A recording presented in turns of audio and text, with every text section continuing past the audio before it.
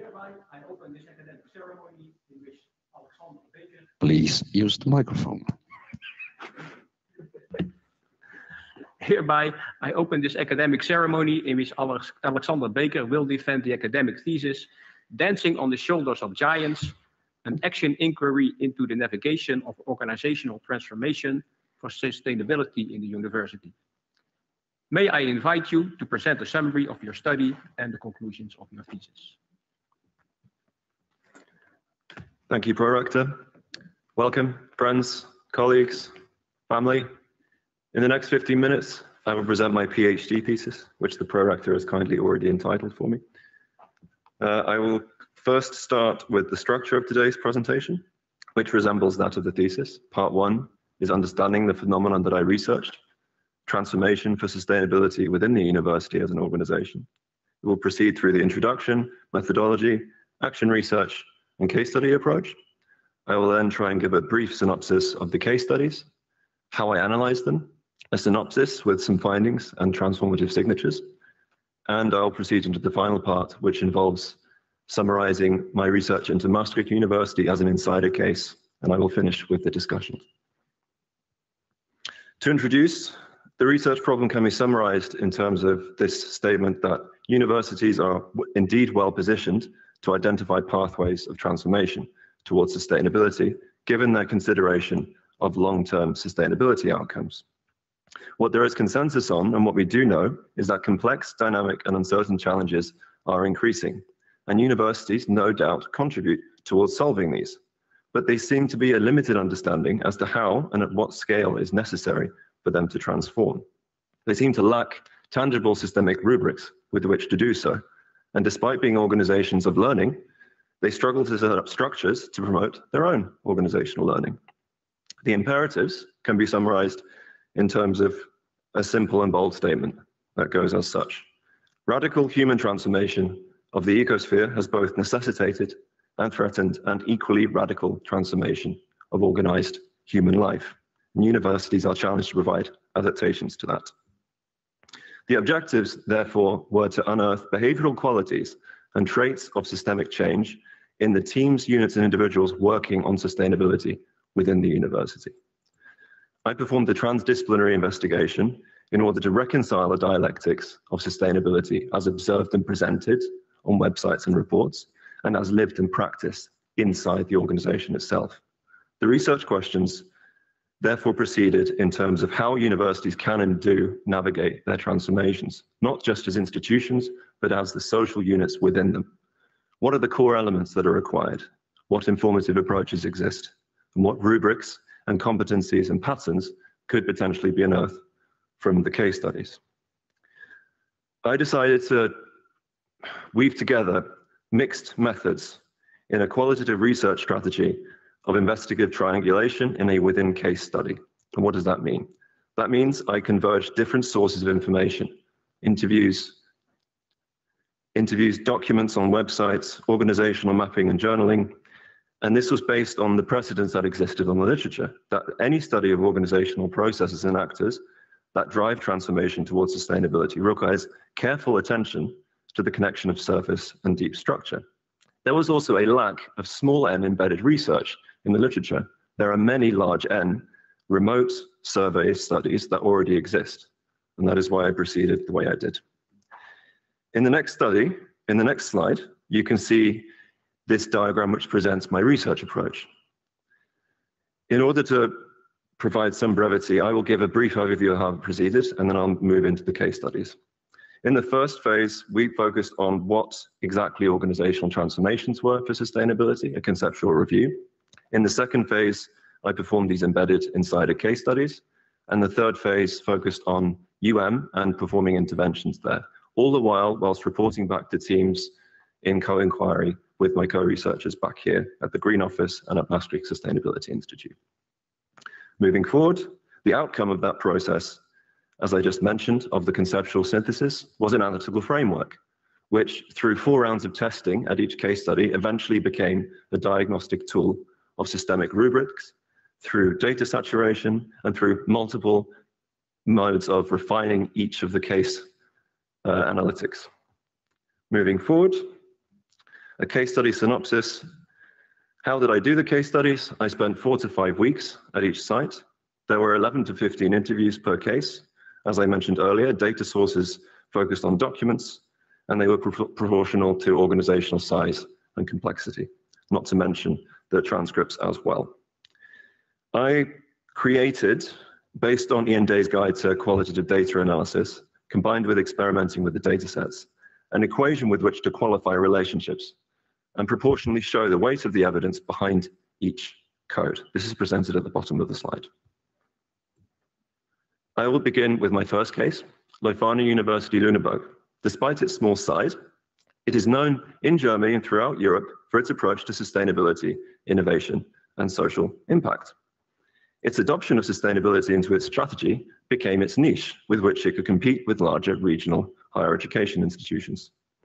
These initiatives coalesced in high-level leadership support and the formalization of a whole faculty of sustainability, which then provided a platform with which the other faculties and units in the university could liaise.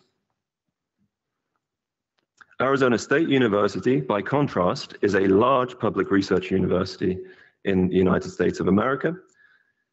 It performed a top-down redesign of its institutional model driven by a highly ambitious president and his team. And it seemed to behave more as a unified autonomous unit rather than separate faculties. As you can see in the center of the slide, it even has design principles with which the community came up with how it could define what kind of university it was going to be.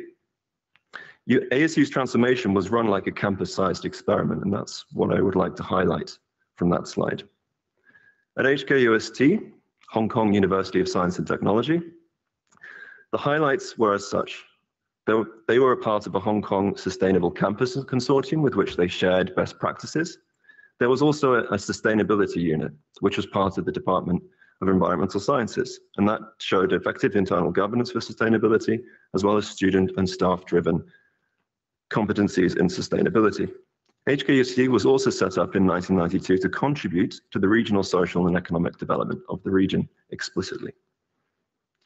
I will show you the products of how I applied the ID tool, which I presented earlier. So as you can see, each of the assets are weighted according to that equation visually, and you can see pathways in different colors.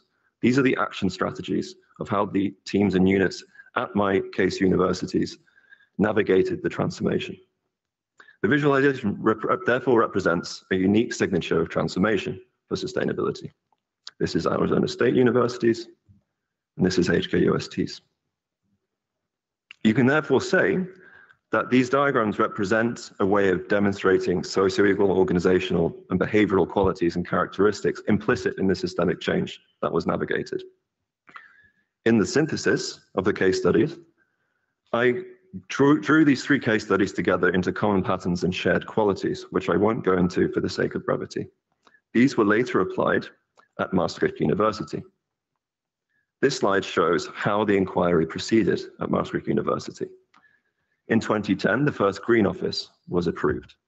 And that was a first because now there are dozens throughout Europe and internationally.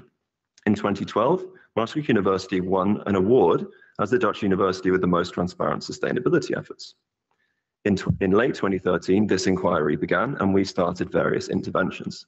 A communications strategy project was attempted. In 2015, we focused on the governance. We also produced a reporting framework. In 2016, we tried to work in parallel with an external consultant and the environmental coordinator. In 2017, a Sustainable UN 2030 document was produced, which was later approved. And as many of you now know, there is a task force, which is the center of the governance structure at UN. How does UM's signature look? In contrast to the other cases, when we applied the tool to UM, an unprecedented level of complexity emerged and a lack of discernment appeared. No clear strategy seemed yet to exist. However, several key assets are present at UM, which could later be developed. Transformative agency, for example, sustainability competence training, organizational action research, and strategic trajectory, liaison, and learning. My last slide. What can we say after all is said and done? The capacity for transformation requires adopting a culture of experimentation and organizational learning, which should of course come naturally to the university.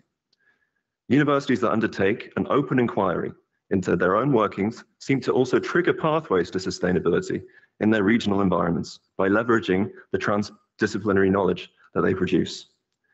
They develop competencies that enable them to improve their surrounding communities and society exactly because they have striven to attain a greater depth of sustainability intrinsically.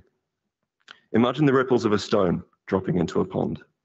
We observe the splash, but we cannot see the complexity of effects and influence of ripples and knock-ons that would actually demonstrate impact on regional development or transformation for sustainability. This metaphor helps delimit the inquiry and marks the end of my presentation. Thank you very much. Dear candidate, thank you for your presentation. The opposition will now be opened by the chair of the assessment committee, Professor Gijselaars, who is a professor of educational research at our university here in Maastricht.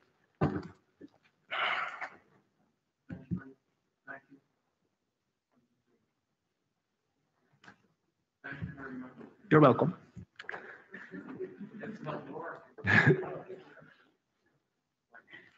Yeah, I'm going to change my seat.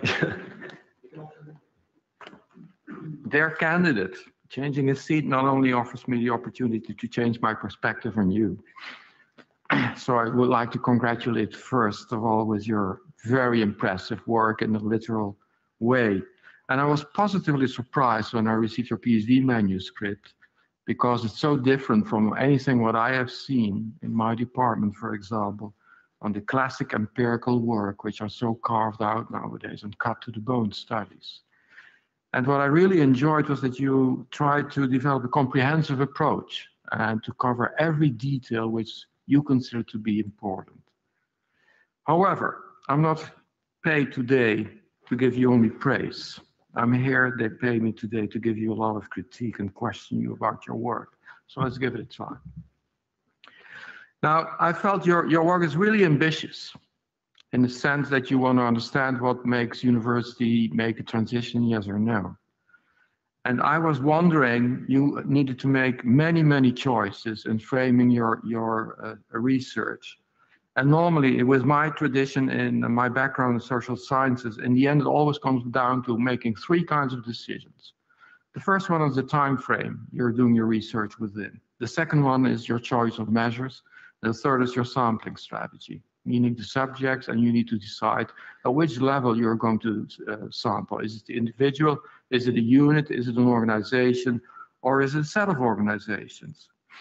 And when I was reading your thesis, I noted that I got more and more confused at some moments, because on one hand, you are saying you're using a qualitative data analysis, and all your work is framed in action research and qualitative analysis, yet your language breezes the positive framework of doing the classic empiricist work on causality. And I'm quoting you on developing a methodological strategy of plausibility probe. That made me wonder at the first level, your sampling strategy. You're selecting 4 universities, and I don't know why you selected them, because the sampling implies that you can make generalizable statements, and that's not justified in your thesis. So it might be that your findings were just findings by sheer luck. You are lucky to have those 4 beautiful universities. So I want to know, what's your idea? What's your methodological idea behind your sampling strategy? That's the first one. The second one is, many PhDs underestimate that the sampling basically drives their conclusions. And that depending on the sampling strategy, you get what you may have been looking for, or you underestimated what your sampling does. And I'm quoting you literally, where you're saying in chapter 7, the question arose in one anonymous interview as to whether they, you're referring to the university, they just want an innovative approach to university conduct to attract students. So what you're saying is this university is having a green policy because that pays well, you get more students. Now, I thought, wow, that's a great conclusion. However, your conclusion is based on 2 interviews and the observation of a research assistant. And that makes me wonder, please could you give me an explanation how your sampling based on 2 persons with the observation of research assistant brings you to that kind of very outspoken conclusion? So 2 questions, the level of the university, how did you get to those universities and why? And the second is, why is your language a causal language while you're using a qualitative research approach? Highly esteemed opponent, thank you very much for your questions. I will attempt to answer them for you. The first question on my methodological strategy of sampling size, I think I could open my attempt on answering that by sharing quite candidly that I learned as I proceeded. Indeed, in the first phase of my PhD, I was adopting language and strategies from the courses I was taking, Moses and Knudsen, for example, the plausibility probe. My idea was to try my strategy out here in Maastricht before I set out on the case studies. However, as I discovered at each case study, my understanding of how to do this kind of research also moved along.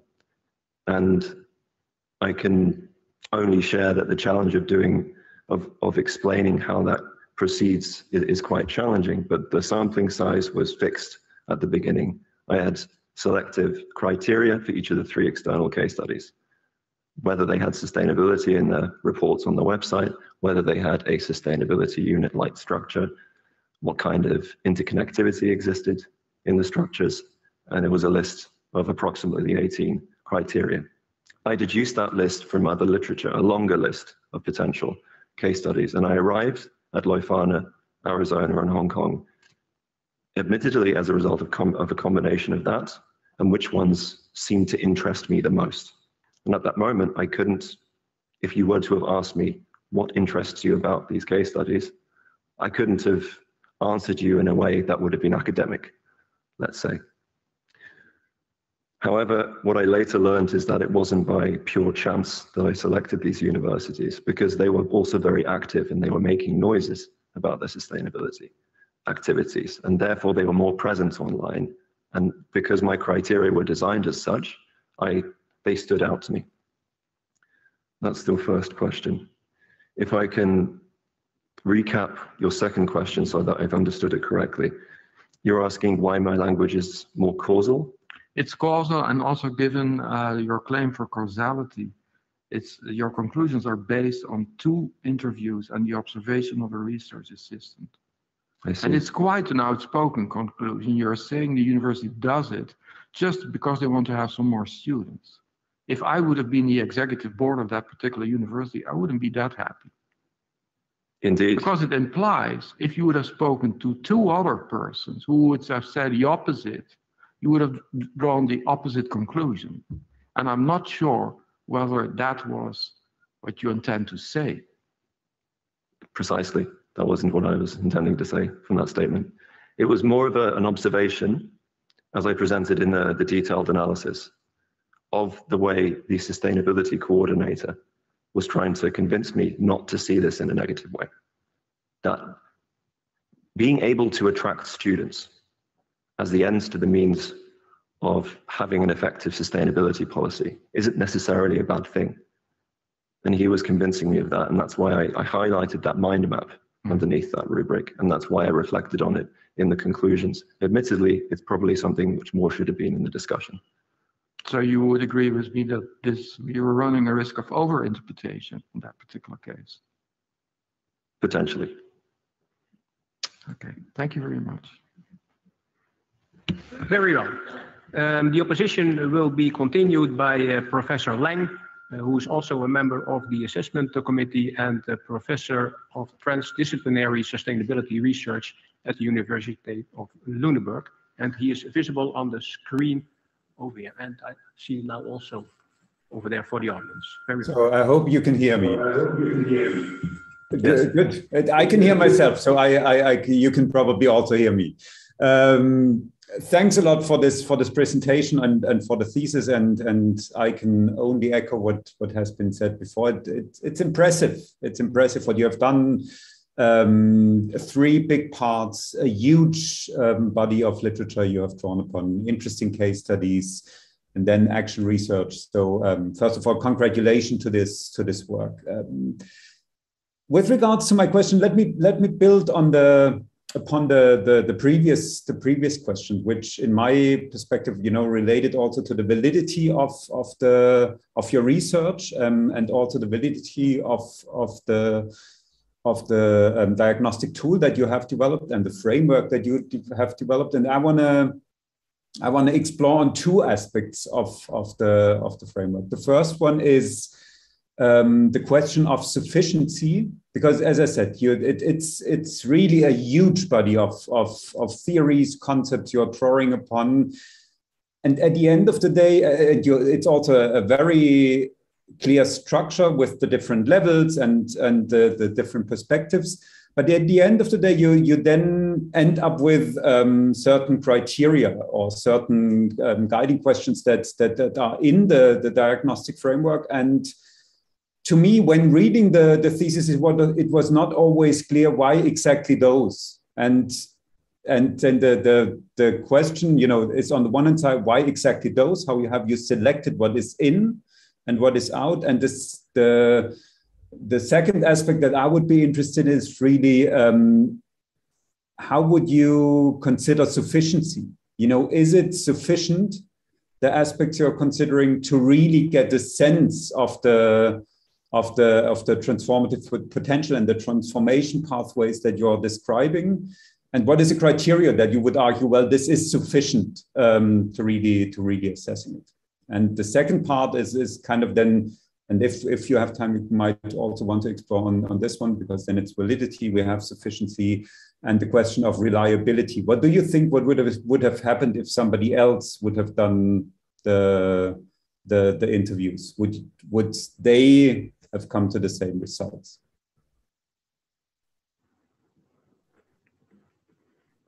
Highly esteemed opponent, thank you very much for your questions. Just trying to digest them.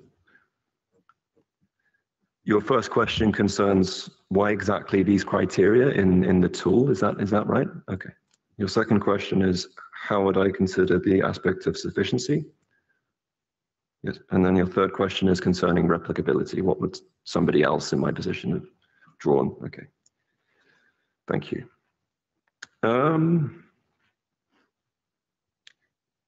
If I could, I will answer your first question with a how question, which is how I came to those criteria. There was a process, and there was a diagram which I was going to include in this presentation, but I didn't want to overbear. It's in chapter 4, the operationalization process that I followed. So I deduced these core elements of organizational transformation for sustainability, 33 that operated at each level. And they were a distillation of the 5 perspectives that I researched. How can I put this? The theories seemed to cluster together. They seemed to cohere. They seemed to be describing the same phenomena from different angles and also at different scales.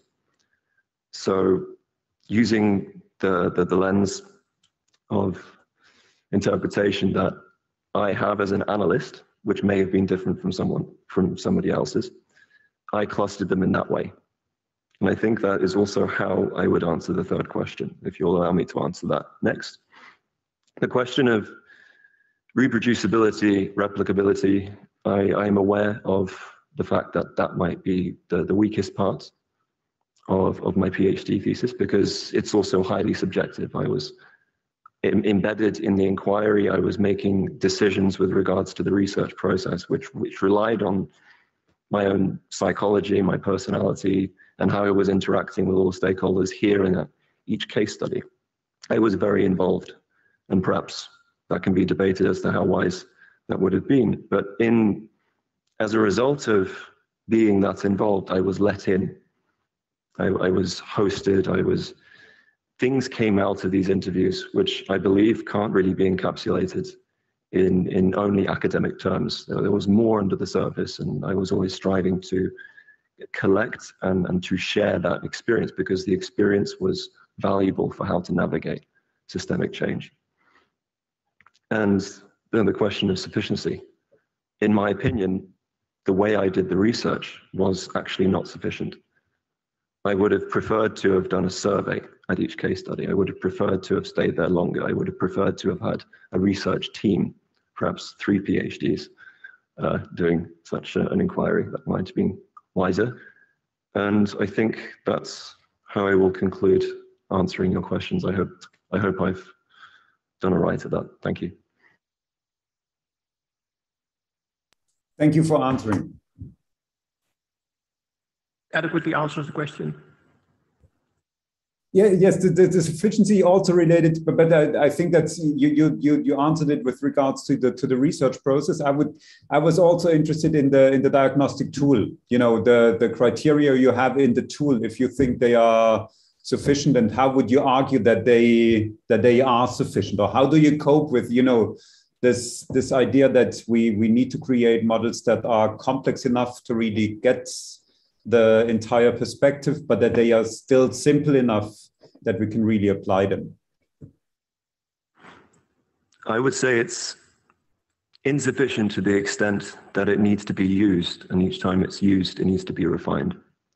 And insofar as that, through its application, the criteria are refined, what I noticed also was that the extent to which I had to refine them diminished as I was proceeding through the case studies. And that enabled me to be more confident in my application of the tool for Maastricht University, which at one point I actually doubted whether I should. But because of that process, I was confident enough to be able to stand behind these descriptors of more or less independent or interdependent qualities in the system. And I will attempt to take this tool further, and I'm trying to validate it in my work currently, actually. Do I still have time for a tiny? Oh, okay, because this is, you know, with regards just out of curiosity, and I'm fully aware that you know, that it is your tool, but is the goal of the tool, as far as I understood, is that it's also applicable by others? Is this correct? it should be more accessible.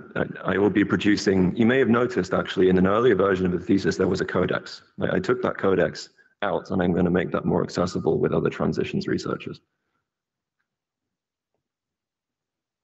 Thanks. I'm done. Thank you. So the opposition will be continued now by Professor Zandé, who is also a member of the assessment committee and the professor of sustainable organization development at the Nyenrode Business University in the Netherlands. Thank you. Please take the floor. Thanks. Dear candidate, also from my side, congratulations with a timely, impressive and courageous dissertation. Since I read your work last year for the first time, or that was in April for the first time, transformative has become a buzzword in academia. So maybe you were a little bit ahead of the curve, but we talk about transformative education, transformative business goals, it's all around. So that's really great. And I think your work is also courageous, even though it was a really cumbersome read, I must admit.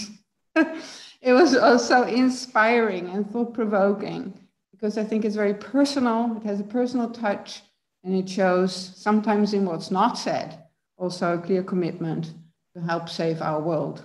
So thank you for that. Let me join the others in asking you some questions.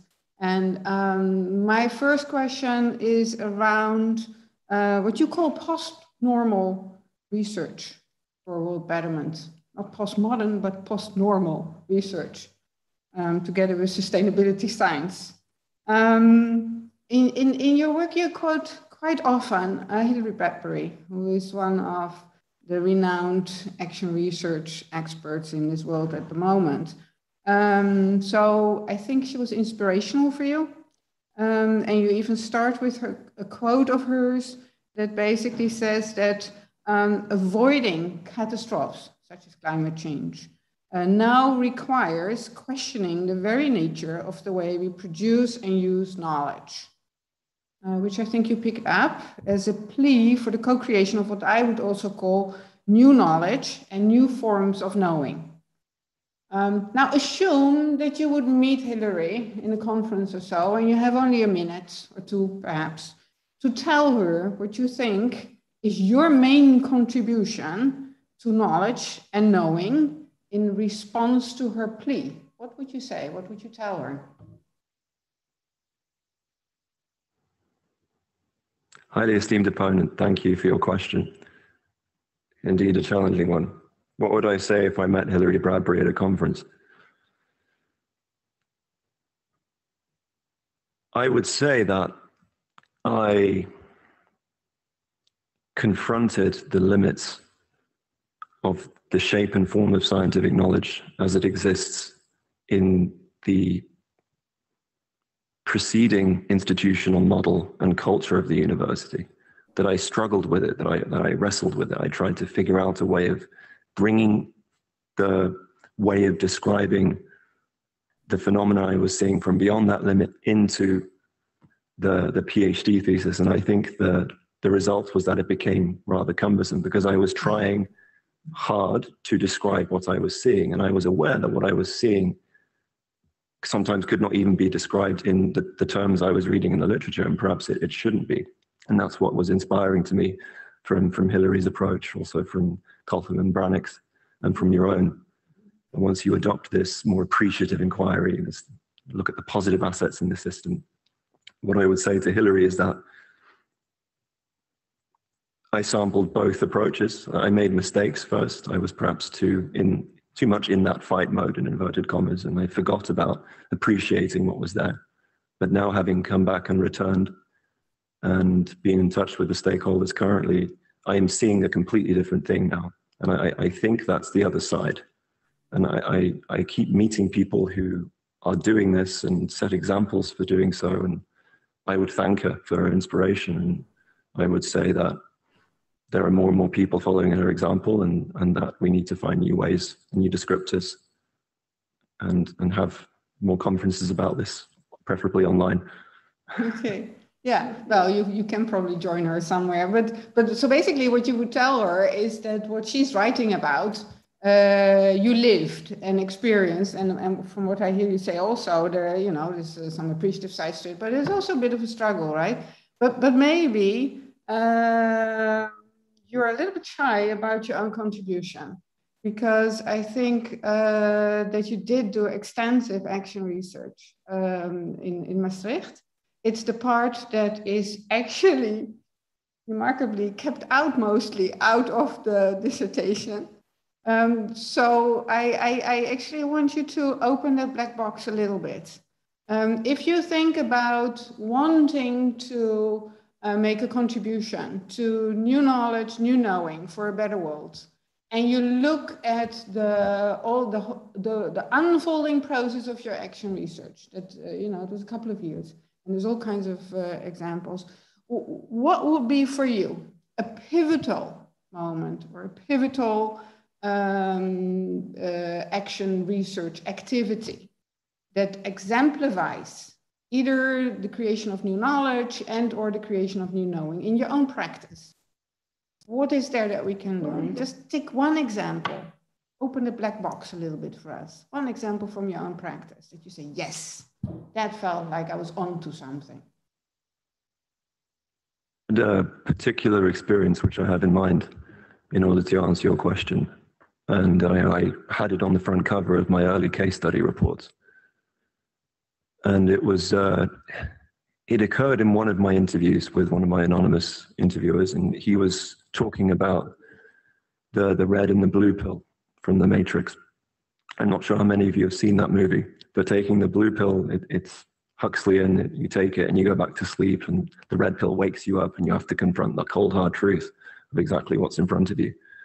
And I think that's what I take away through pushing me to answer this question. What I realize is that emotions matter, and that we need to make more space for them in how we research these processes, because there is a clear link to mental health in all this research, and that is the cost of the wrong kind of transformation.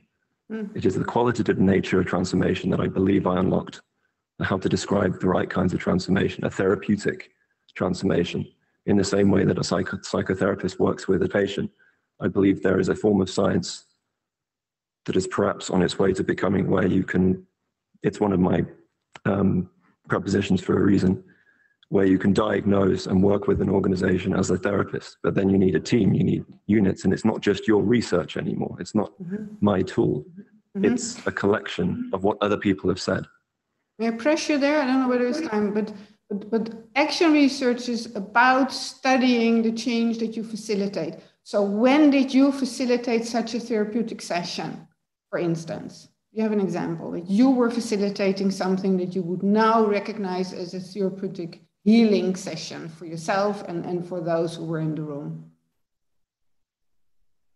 I'm not sure how much of a good job I did, but in 2017 or so, late 2017, 2018, when the Green Office at the time were fairly demoralized actually about how the new governance structure was shaping up, and they felt they had been completely overlooked and excluded, and I felt the same. We went on a retreat, as we often did as a Green Office, and that was the core of my action inquiry, were these retreats. I learned a lot from them, and in this retreat we were focusing on what we could take away from this, and what the ring fencing policies should be for the Green Office, and what we needed to do with what we had in control. We organized a meeting with my co-supervisor, and some positivity was instilled, and that seemed to help at the time.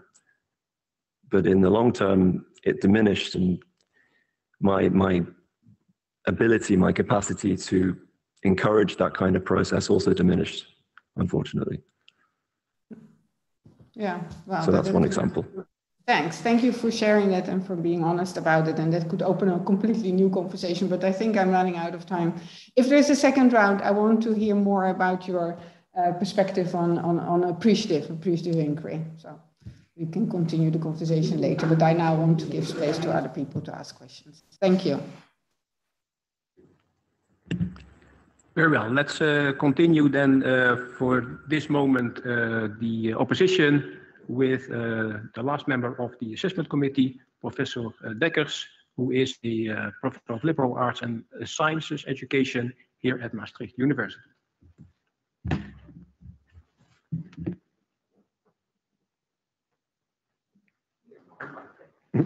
Thank you. Dear candidate, I too would like to offer my congratulations on a wonderful and extensive piece of research. I'd also like to thank you for the contribution that you made to transforming this university to being more sustainable, and in particular for the contribution you made to the education of many students who were involved with these efforts. For better or for worse, these efforts are the stuff of legends and will live, if not in infamy, then at least they will live. I also have a question about a theme that I think is implicit in your research, but never quite bubbles up to the surface. It occurs to me that at least 3 of your case studies pertain to universities that in some way subscribe to liberal education. The Green Office, of course, is intimately linked to University College Maastricht. Leuphana University, with its Leuphana semester and its complementary studies program, also adopts something of a liberal education philosophy, and Arizona State University, being an American university, also falls, in some senses, in that tradition. And so I wonder if that is a coincidence, and if you feel that there is a link between liberal education, sustainability, and transition. Highly esteemed opponent, thank you for your very interesting question.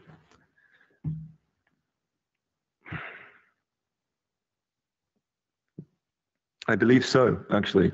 I was prompted to watch your professorship, and there was a video of it being, and you invited your students up and testimonials, and I wrote 3 pages of notes on it because it triggered me so, and I believe that's why that backs up what I found, because with this liberal in the sense of the possibility space, I said it in German in the book because perhaps that's the better way of saying it, and that's also how Leuphana described itself, but you create possibilities for this bottom-up process, which occurs through education and training, sometimes in informal spaces, to take place. And that, what I observed was the balance in the institutional leadership, allowing that balance, the bottom up, the middle out, and the top down. And universities that do that balance well seem to be able to navigate transformations more effectively. But if I may, that is not a defining characteristic of liberal education. That is simply a characteristic of good management. Are there any elements in the liberal education that you've encountered in these 3 circumstances that you feel promote this kind of transition, whether it's the academic community, the pedagogy, the curriculum, the multidisciplinarity? I see, okay. I believe the elements exist in the ID tool. Several of them are about transdisciplinary research, so several of them are about asset-based community development, taking students out into the field, working with stakeholders, learning in research projects. However, I would place an injunction underneath my answer in that I don't feel wholly qualified to answer it because I didn't research liberal education itself. It's something that occurred to me afterwards.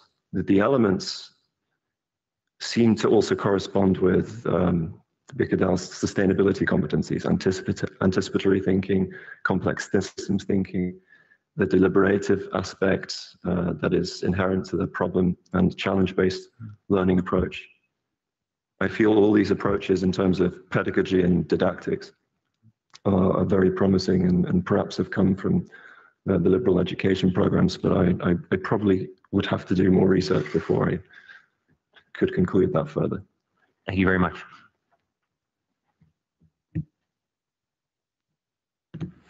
Thank you. The opposition will now be continued by Professor Wilderom, who is a professor of change management and organizational behavior at the University of Twente. Indeed, dear candidates, I would like to congratulate you with your big book with a big and important scope, and especially a very daring set of methods that you've used. And I'm going to ask you an perhaps unusual question, a practical implication type of question, because even though you put a lot of practical insight into your book, in the end, I found a number of practical implications missing. And that's what prompted my question. Now, I will introduce my question, of course. In my view, greening organizations like universities is a kind of organizational ideology. Just like, for instance, lean and agile, which have proven their worth worldwide. Sorry. And one of the major differences between agile, lean and green is the fact that agile and lean may have many proven methods or tools to do it in practice, like Scrum and Kaizen. And the danger with green, I foresee, is a lack of very well-developed operational tools. I do not mean diagnostic evaluative type tools that you used in your research, but well-developed tools to simply do something on the work floor with more or less guaranteed greener impact, analogous to using the Kaizen tool very well in lean efforts. Now, Toyota and other lean experts took a very long time to carefully develop further, for instance, the Kaizen methods for problem solving. And recently, we published even something to refine the process of Kaizen. So there's a very long gestation period of developing tools, lean tools. And even though I am a member of guiding committees, guiding PhD students on greening organizations, in the absence of forward forming practical tools, to me is a bit of a sobering fact. And in my view, a hurdle to a real process of greening organizations, that the absence of well-developed operational tools in practice. So my question is, to what extent you would agree with me, or in general, your reactions to this point. Highly esteemed opponent, thank you for your question. If I might recap your question based on your observation of the missing practical implications in my research, you're looking for the implications of what can I draw out of in terms of well-developed tools which stakeholders could use in order to green their university. Is that right? Or am I missing something? At the operational workflow level. Okay. How do I describe this? There are the rubrics in the tool themselves have tools within them. And the theories are constructed around some of these tools. So, for example, Timothy Mohan's approach to materiality, the matrix that he used to organize stakeholders' interests and influence, and how to refine a long list of environmental, social, and governance indicators into a shorter list in such a workshop. I performed that with the Green Office in 2014, in 2015, and in several other forums after that, and I found that very useful. I also found other tools in the framework useful. So in a way, I could say that the practical implications are embedded within the tool. It is a meta tool in a way. A meta tool, so if you zoom in on a particular, yeah. A meta tool does not mean that it's a tool that we could use as a group of people on the work floor to green a particular part of the organization yet. Okay, I think I see. Right, so the tool itself, the tool I developed, probably is something I could hand over to somebody and go, let's work on this together. It's something that I think sustainability scientists or people who are trained to guide processes like this need to do to help them, because you need to zoom in on what's useful for them. And that can vary depending on what their problem is. So the tool I developed is, to summarize my answer, is perhaps not a practical tool for the factory floor, but it helps you zoom in on which more focused tools, more practical tools underneath each of the perspectives at each scale could help the leadership in the university, could help the students, could help a particular stakeholder group with a particular problem. Well, I was looking for tools in the end that, you know, irrespective of you as the researcher, or is irrespective of any researcher with maybe a consultant, could really use, so that greening is within reach of a number of people in any type of organization. And I didn't find that yet. When I said sustainability scientist, I should have also included, they don't have to be scientists, but perhaps process facilitation is a better way of describing that they need to help facilitate the process, that they're not the user of the tool. And I think it's important to include somebody who can guide the stakeholders. And that's an approach I took. I didn't draw my references to Lean from nowhere. I went to Stockholm in between my study in Leuphana, and I participated in a Lean startup training with Andy Kars. And he taught me a way of interviewing stakeholders to get to their pain points. And that was a practical tool that I sampled as a researcher, more from the perspective as a consultant, because I was surrounded in the room by startup entrepreneurs, and I saw how effective it was. And I tried to bring that into my research. And I think there's this cross-fertilization where researchers can go out into the field, into arenas where they're not usually meant to be, perhaps. And the tools resemble each other, I think. And perhaps that's the limit of what I could say that I did. But I did see some resemblance between Lean and Agile and Green, and perhaps that's not the most qualified answer, but for me, they seem to be trying to encourage the same kind of process. Yeah. So in other words, you use a lot of existing techniques and tools for reaching green goals. And my point was, it would be great to have a number of highly specific tools that, if you apply them well to certain specified situation, green results would automatically come out of it. Actual green results, not talking about green results, but actual green results. And I would assume that they are slightly different than the existing tools and technique for process facilitation or Agile or Lean. I hope I can work that out after the dust has settled, and I look forward to trying to develop such tools. Thank you for the recommendation.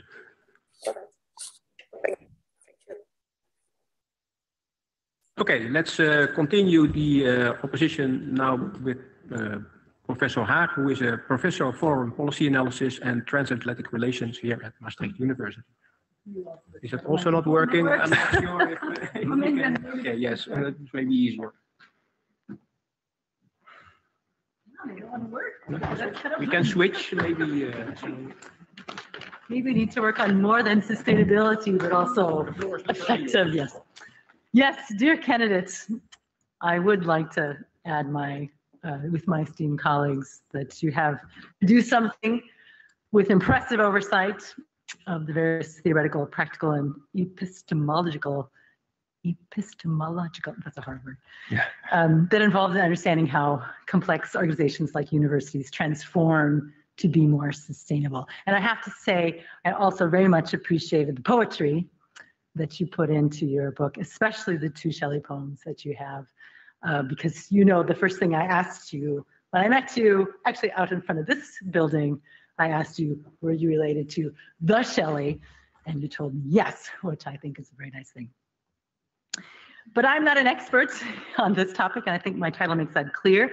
And I know all the people preceding me have much more expertise in this than I do. And the last question is really with behavioral organizations.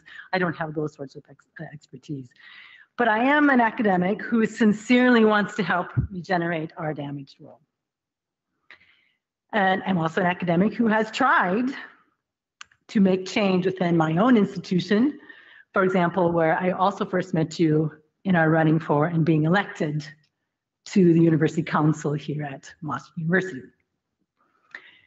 And I also know that you are a committed academic and you want to make purposeful organizational change, because when I wanted to have some input on the many policy memos that I wrote when I was on the University Council, you were a co-conceiver and you were also a co-proposal writer, and I thank you for that. But knowing these things about your background and character, I can see, and I read it, your frustration and your disappointment in realizing that Maastricht University's performance did not match the success of the other three institutions in your case analyses. That the 33 rubrics that you have put up for us today that you identified, they were not nearly as developed at Maastricht University as they were at the other ones, at the other institutions you looked at.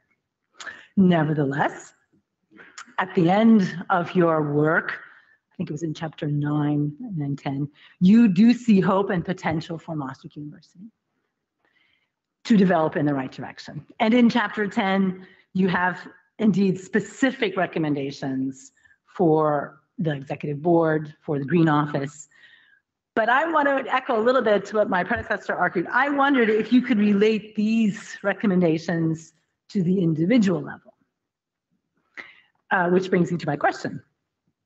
As this academic working at Maastricht University, as a person who deeply cares about our planet, in this brittle system that you talked about at Maastricht University, can you give me, let's say, your best recommendation to be a transformative agent? It's one of the key things that you talk about in your work. You also talk about intrapreneur. So I'm an entrepreneur because I'm inside the university. How do I act as an entrepreneur for Maastricht University? And then I learned a new word reading your thesis, syntony. I didn't know that word before. How do I live in syntony while I'm working and living on this planet? Or maybe I could say, asking your 33 tangible systemic rubrics that you had, which one do I start with? And which one would have the most impact? Thank you. Highly esteemed opponent, thank you for your question and your cheeky reference to the poet. Difficult question.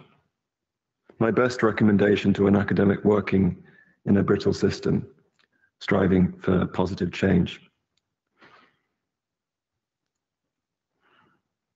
My answer is contained in the meaning of the word agency, but also in its connection to structure and process, as Anthony Giddens put out. But in my mind, I connect that with Arendt's theory of praxis, the praxis of applying theory on the factory floor with a specific set of values behind you, this inherent capacity behind being human. It's referred to as safe spaces, it's referred to as a number of different things where the magic happens. And you can't properly encapsulate that in the sometimes brittle and inflexible rubrics that some academic theories impart to us. What I would say is that your instincts, I have this conviction that instincts are rooted in what you have learned, that your emotions are there for a reason, that they perform a function, and that through my own experience of becoming an academic, which this ceremony symbolizes, there needs to be a conversation about what is expected to be a new kind of academic, to be a new kind of teacher, to be a new kind of transformative agent. And it is contained in how entrepreneurship is defined. You challenge suboptimal practices. It's immensely difficult, but you see them directly in front of you. You're working within an institutional structure. You're already there. There are constraints. There is a dynamic balance of power and interest, but you are still there, and the system will try and isolate you. And it's not one person acting on you. It's a system which is designed to isolate us and designed for us to occlude our emotional meaning. to occlude what we bring into the process from our instincts, from what we have learned. And so try and remember what it was like to be a student, try and remember what that was like, and then place the existing conditions, the climate crisis, Corona, the jobs market, the housing crisis.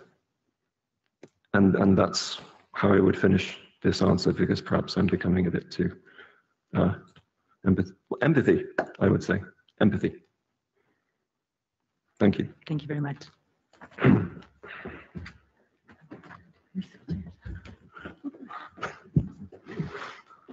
Okay, everybody back in the seat again? Okay, good. Full change. So we have time, I think, for one more question. So for that, I would like to ask Professor Lang on the online part of the Corona to ask his question.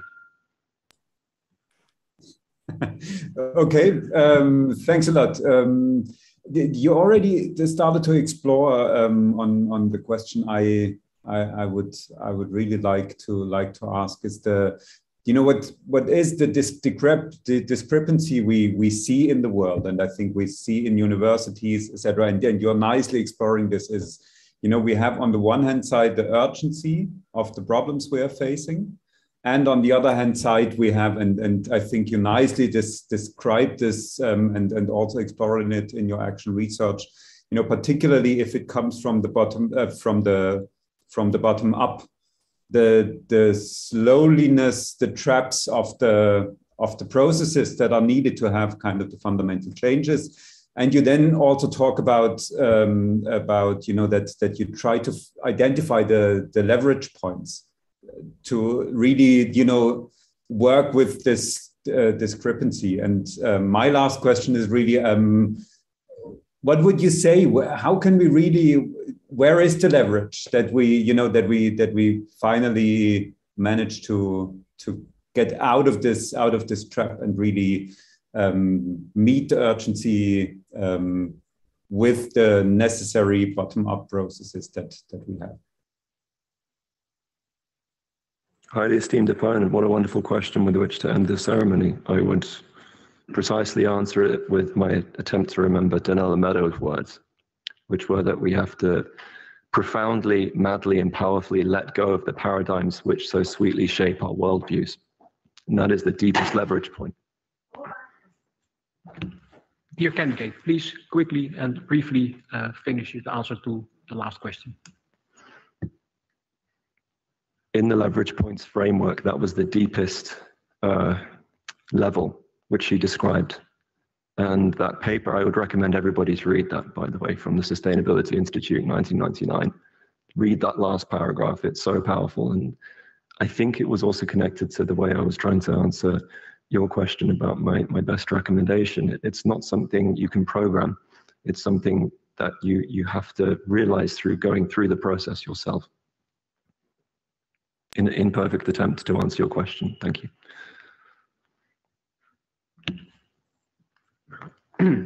Alexander Baker, the time appointed for defending your thesis has now passed. The degree committee will withdraw to discuss the quality of your thesis and your defense. I request that you and your company here collected await the results of our deliberation, and in return, and I'll return to this room.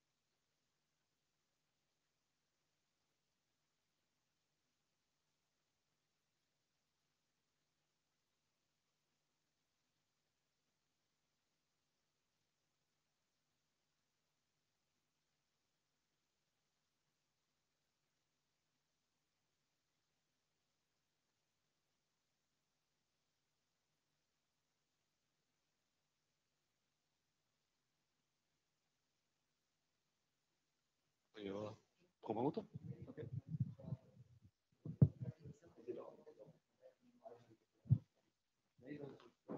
Whether he passes or not. And then we will shortly stay in here, the candidate and the opponents, to take some pictures also with the opponents online.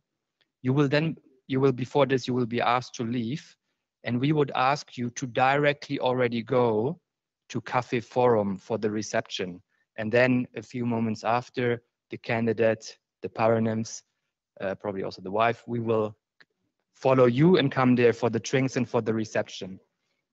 Jared here and Mel, they will be so kind to lead the way in case you don't know where Café Forum is. So just go outside, wait shortly for a moment for the beardy guy, and just follow the beard to the drinks, and we will join you shortly thereafter. Thank you.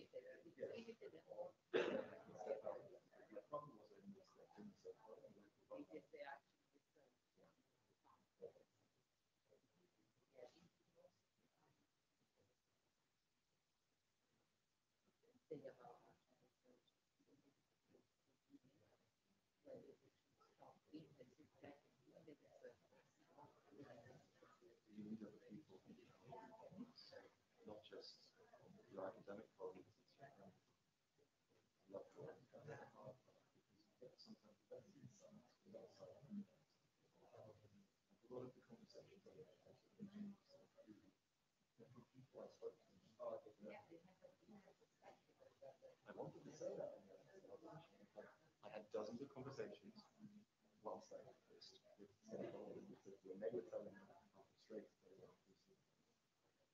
Well, that it's not the right setting, it's not very boring.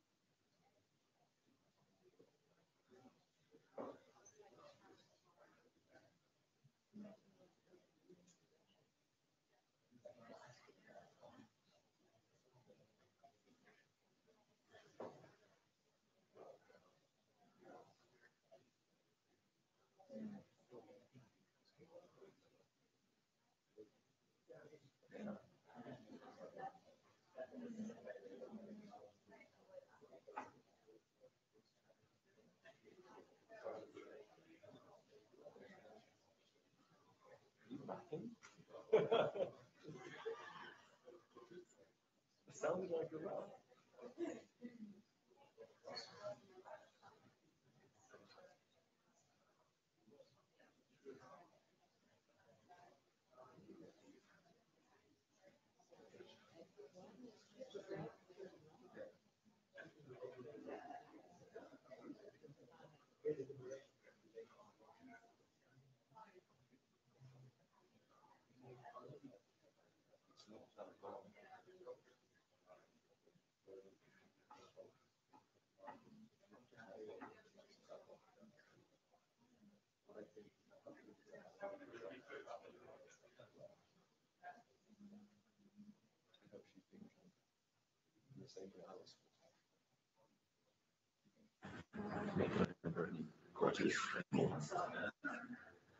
But I think that would be fair, because the questions that Daniela was asking can only be answered by her. I can't answer. The questions that Daniela was asking can only be answered by her, because she's the reason why we're looking at it. Oh, they're back. Get ready, get ready.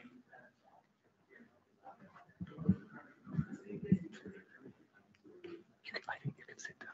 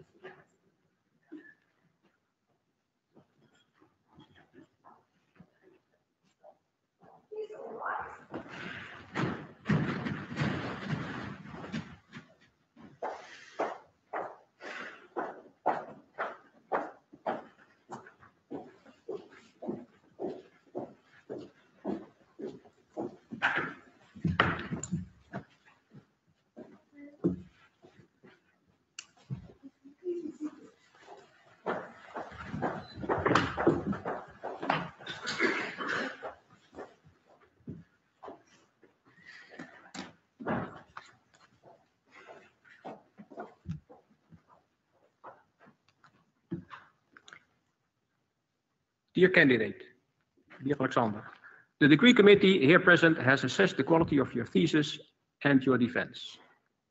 In view of its positive verdict and taking into account your previous qualifications, the degree committee has decided to grant you the degree of doctor. Professor Martens is authorized to confer upon you this academic distinction in accordance with Dutch university customs. I invite your supervisor to now take the floor.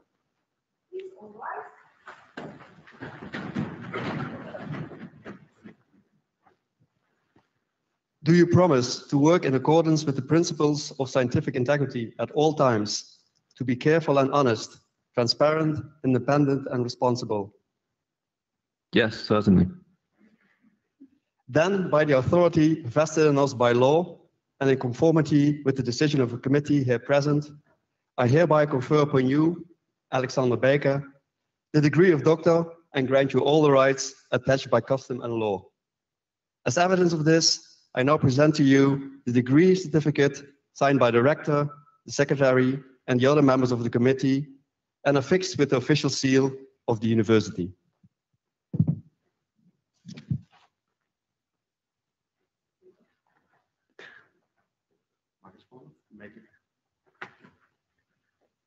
Congratulations.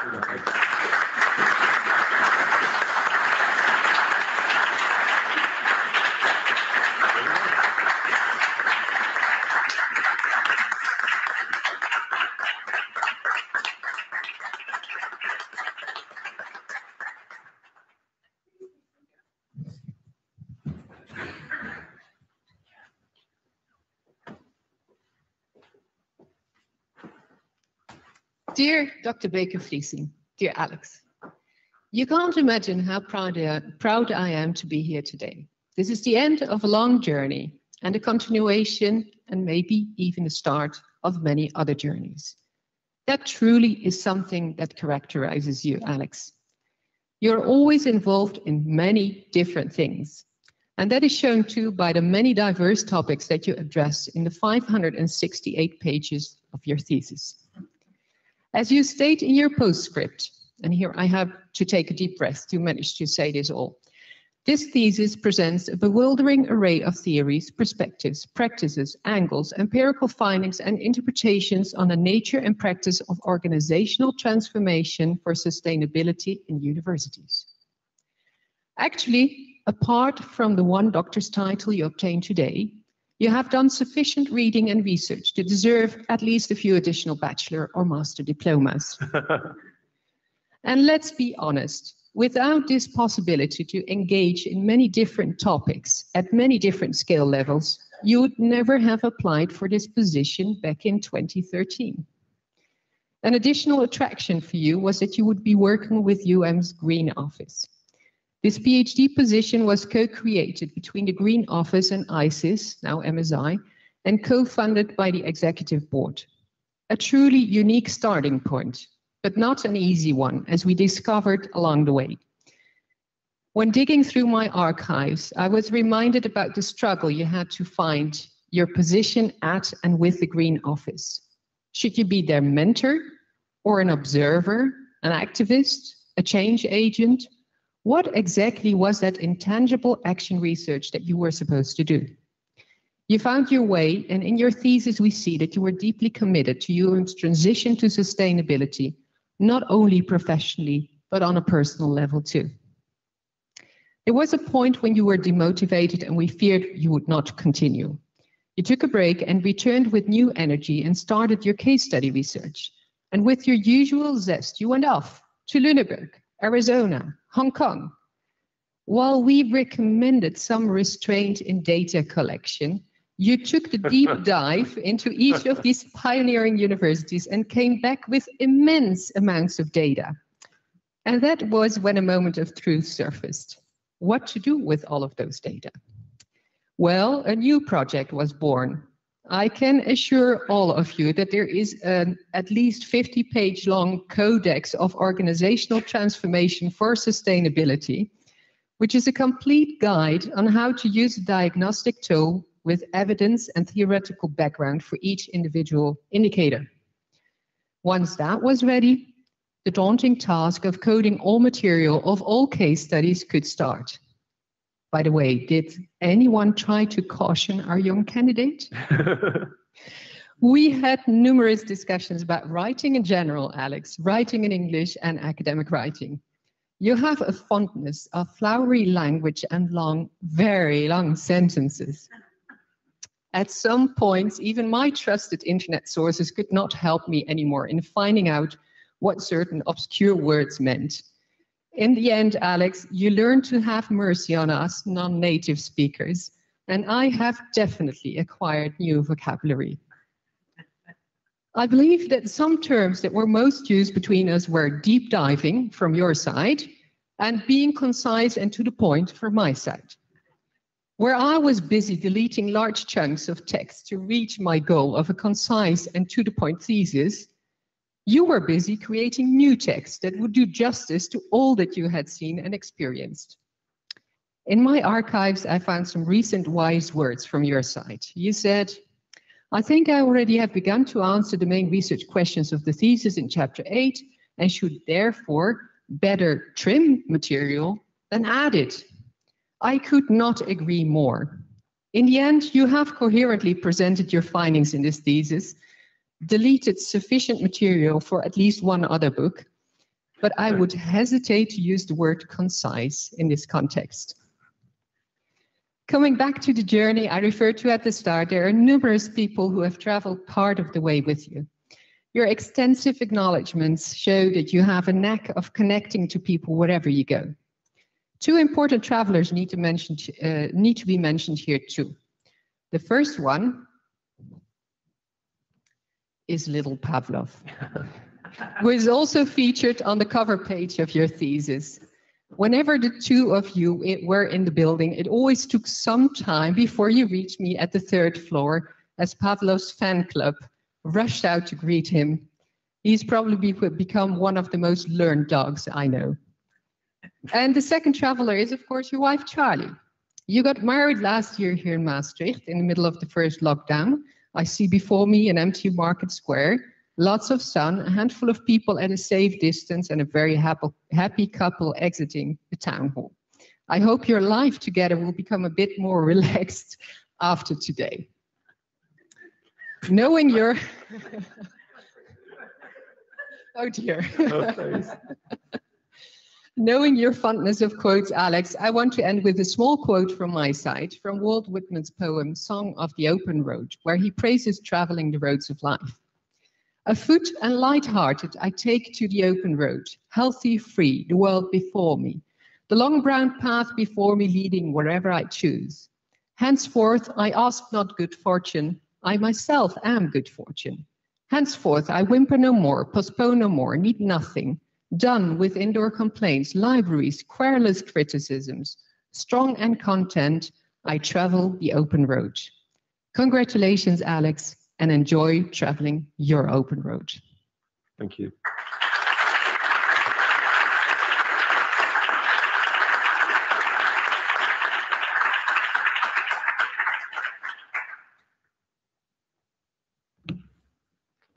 Dear Dr. Baker, also on behalf of the Board of Deans, I congratulate you with the honor you have just acquired.